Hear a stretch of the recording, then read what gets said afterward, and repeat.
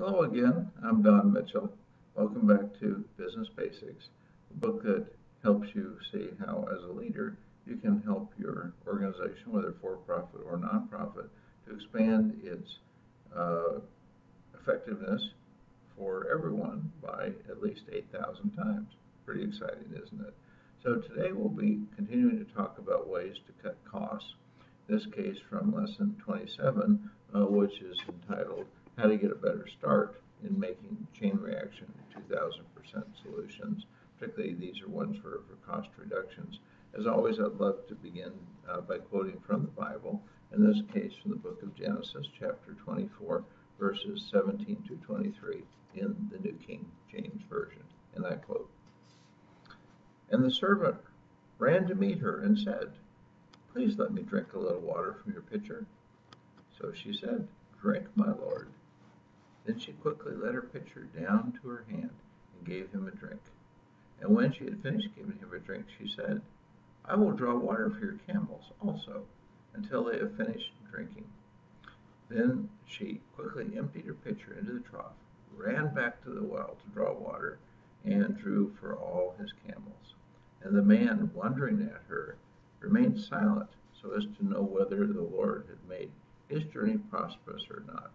So it was, when the camels had finished drinking, that the man took a golden nose ring weighing half a shekel, and two bracelets for her wrists weighing 10 shekels of gold, and said, 'Whose daughter are you?'" This verse is describing, of course, the way that Isaac's future wife was discovered. And in this lesson, we'll be turning our attention to getting a faster start in designing and implementing chain reaction 2000% solutions. In my original explanation of the concept in lesson 24, I described how people have demonstrated uncontrolled atomic chain reactions by filling a large room with set mouse traps carrying 2 table tennis balls each. Then by dropping a single table tennis ball, all the traps would be sprung in a few seconds, filling the ball in through the air.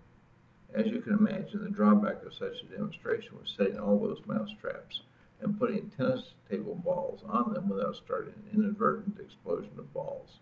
Such mistakes occurred from time to time, and the challenge of preparing the demonstration was great. A lot of time and effort were also required to gain just a brief view.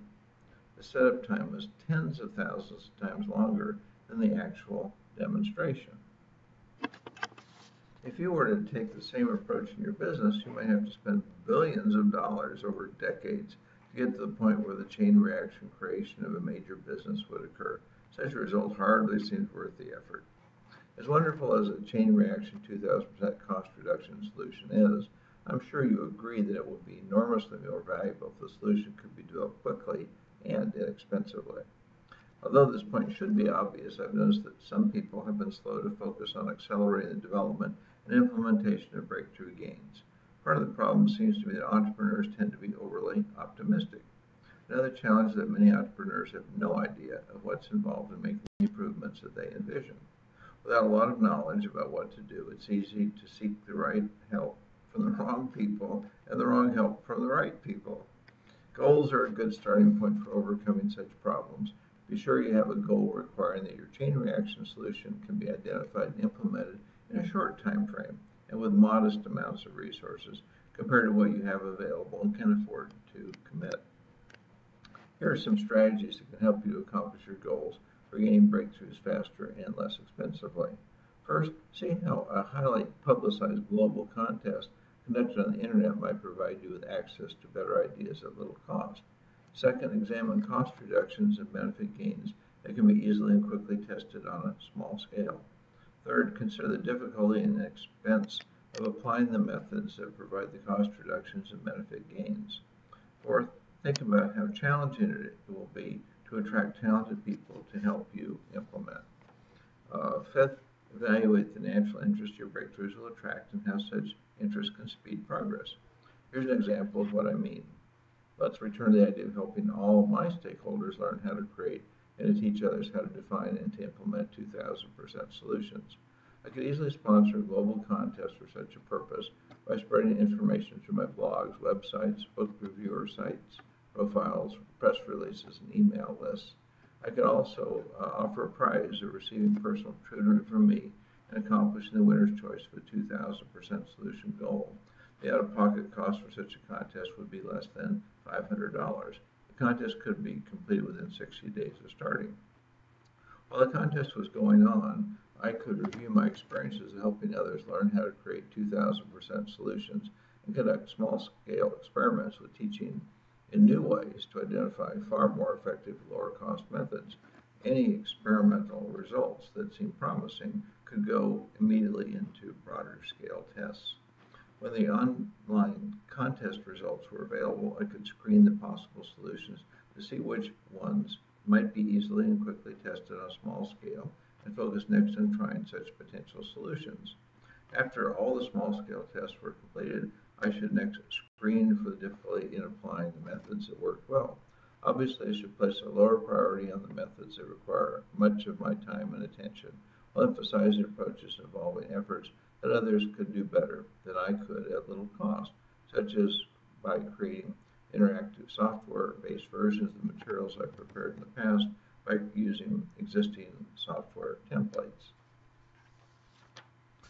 The difficulty of attracting the right people varies with the learning method. Ways of learning that don't need much review or supervision would be emphasized.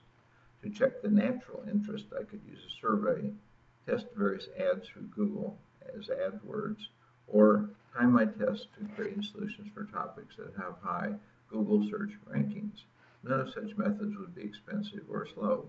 I could then test actual demand by making offers that would result in inquiries and measure the responses to determine which offers were most appealing. To reduce the risk of not making fast enough progress, I should implement at least 3 different initiatives that would not have to compete with one another for resources or attention. Naturally, if you're thinking of doing something that's for a manufacturing, a retail, or a capital-intensive business, you won't be able to move as quickly or as cheaply or as smoothly, unless perhaps you consider how outsourcing might give you whatever speed and flexibility you desire. Many outsourcing organizations now specialize in providing all aspects of design and implementation for breakthrough solutions. You just have to define for them what you want to achieve. It can be expensive to work in this way, but the cost may well be lower than those for your own efforts. Even if you're engaged in manufacturing, retail, or capital-intensive businesses and operations, you can still do lots of cheap, quick testing by simulating benefits and observing stakeholder reactions. Then you can rely on outsourcers to speed implementation of the most appealing choices.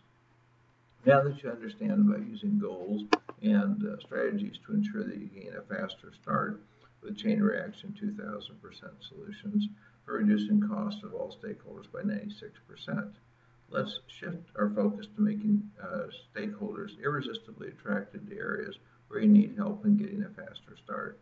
Why is such a focus valuable? Irresistible attraction brings more resources faster and at a lower cost to improve your chain reaction 2,000% cost reduction solutions. Here's an example.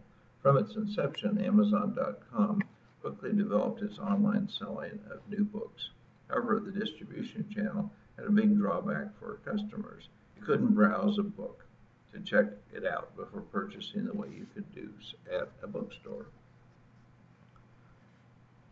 What could Amazon.com do instead?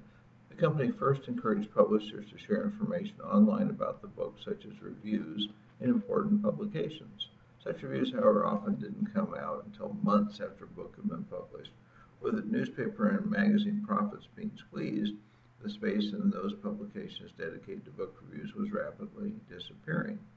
Seeking a credible alternative to such reviews, Amazon.com hired people to look at books and to write very brief reviews. A productive reviewer could look at and write brief comments concerning 30 new books a day, but that was still expensive. Even at a cost of $15 an hour for reviewers, the process cost over $3.75 a review. The worst problem, however, was that Amazon.com could not find enough fast book reviewers to help keep up with the deluge of new books. From its earliest days, Amazon.com had been interested in letting its customers write about books in the form of customer comments. After just a few months of printing such comments on its website, some avid book readers were touting the praises of this benefit to all who would listen. Customer comments were often very candid, sometimes brutally frank and funny. This process became like an online reality game concerning famous and not so famous authors in which everyone could play. Amazon.com grew exponentially faster than anyone could have imagined due to the dual appeal of more easily being able to find and order books not usually carried in local bookstores and the appeal of customer comments. Since many of Amazon.com's costs were relatively fixed, such as for site design and maintenance, research and development, list updating, warehouses, and corporate overhead, adding more customers caused the average cost for such activities to plummet. Within 4 years, such costs were less than 4% of what they had been on a per order basis. Then Amazon.com had a major insight. Why not make it more appealing to write customer comments? The company's solution in 2000 was to introduce a customer commentary ranking based on the helpful and non-helpful votes various comment writers received from other customers. Although at first there were no tangible rewards for rankings, thousands of people who were already writing such comments scrambled to write a lot more of them. As an example, the woman who eventually became the #1 Amazon reviewer in the United States went from writing 1 review a day to publishing as many as 50. The number of customer reviewers soon shot up from tens of thousands to millions. As the number and diversity of such customer comments increased, sales of books on Amazon.com also zoomed. This added growth, in turn, further reduced fixed costs on a percentage of sales. As costs dropped, the prices that Amazon.com charged for books also declined. Before long, the site added the opportunity for others, including customers, to sell their new and used books. Prices from such sellers were even lower. By making a profit on such seller transactions, Amazon.com could then charge even less for the books it directly sold. Notice that the fascination with finding out what others thought drove the cost reductions. By now, putting up those customer comments is probably a source of profits rather than a net cost. Amazon.com makes profits because it sells advertising on its offering pages, and those who post such comments also buy more products at the website. Who knew that result would be possible? The greatest thing that any business founder can learn is how to lead millions of people into taking actions that they enjoy. After the source of public fascination is found, deliver more and more irresistible reasons to indulge that fascination. When you do so in ways that reduce your and your stakeholders' costs, you have potential for a chain reaction cost reduction 2,000% solution. Shortly after starting my consulting firm, I had the experience. I coined a phrase that became widely known, which was, quote, value maximizing strategy, end quote. Mitchell & Company was the only organization doing any work at the time in this discipline. Newspapers and magazines were soon writing articles about the subject. CEO speeches and annual company reports from companies headlined the concept. I got to the point where I couldn't tell people I met in social situations what I did because they'd want to talk about my work for hours. As a result of the increased interest, the marketing programs were highly attractive. Our cost to acquire customers dropped dramatically, while our ability to charge more for our services increased. Marketing costs as a percentage of sales dropped by more than 96%. However, we did not become a giant consulting firm. We would have had to add a lot more kinds of services before that would have been possible. But the foundation for that opportunity arose because of the enormous fascination business leaders felt for value maximizing strategy and the great pleasure they enjoyed from expanding stock price. If you have located activities that fascinate millions, you're at a good starting point. If you haven't located such areas, you can start searching for them. Begin by looking at what fascinates people you want to influence about other industries, companies, and activities. Then think about how such attributes might be added to what you do. After that, consider how your costs and those of other stakeholders could be driven to near zero or even turned into profit centers by triggering and harnessing irresistible fascination. Even when dealing with an irresistible attraction, many people may hang back from acting. I was reminded of this connect recently when I asked my small business students if they had tasted Grey Poupon mustard, the leading premium mustard brand in the United States. Half the class said they'd never done so. Well, that was quite an important bit of information. Why? Experience has taught that most people who try Grey Poupon mustard like the product so much that they never want to use any other mustard, despite the product being quite costly compared to its most popular competitors. Among acting on this huge taste preference, Grey Poupon's managers have done a great deal to encourage people to try their mustard. A key early breakthrough was selling individual servings of the spicy concoction to airlines for use with deli sandwiches. Many other excellent sampling programs followed. Despite following this strategy for over 35 years, half my class of future entrepreneurs, classic prospects for this upmarket product, hadn't tried Grey Poupon. Clearly, even more trial-oriented marketing had been needed than had been done. Despite the brand's amazing success, one key ingredient, creating a chain reaction 2000% solution, was missing. Stakeholders weren't given an early incentive to jump on Grey Poupon's bandwagon. More than $1 billion in profits were probably missed because of insufficient trial. I'm sure you'll agree that's a pretty big mistake of omission. Grey Poupon's biggest costs are for marketing, distribution, and packaging. By developing the market faster and gaining a higher market share, such costs would have been less than half what they are today in terms of a physical unit of mustard served. As a result, the price could have been a lot lower, while the company enjoyed still higher profits per bite. What are some of the things that Grey Poupon managers could have done that they didn't? First, create more visibility at lower cost by using advertising. Celebrities could have been put under contract to order and eat the mustard at high-profile social events, as an example. In sandwich shops, customers could have been provided with free samples to try on their cold cuts. Comparison taste tests with leading mustards could have been conducted in supermarkets and the results publicized. Caterers who wanted to use Grey Poupon should have been provided with large discounts for bulk purchases of branded packets and tabletop bottles. A fan club should have been founded to sponsor fun activities for using Grey Poupon in innovative ways, such as through unusual cooking contests. An early advertising program should have been built around the theme of "Do you know what you're missing?" to encourage people to taste the product. Restaurants should have been provided with advertising allowances for adding notes to menus about dishes that contain Grey Poupon. I'm sure you have your own ideas about what else could have been beneficially added. I was involved in the brand's early activities, and I remember well that few people believed the product's potential as much as three of us did. As a result, minimal efforts were made to create a bandwagon effect. The lesson for me is that I could probably have purchased the brand for less than $500,000 and build it into a world-class brand worth over $2 billion. If you see an opportunity to create a bandwagon effect with someone else's offering, think about how you can acquire the offering or company so that you can pursue this advantage strategy as an owner, acting on behalf of all stakeholders. What's the key learning from this lesson?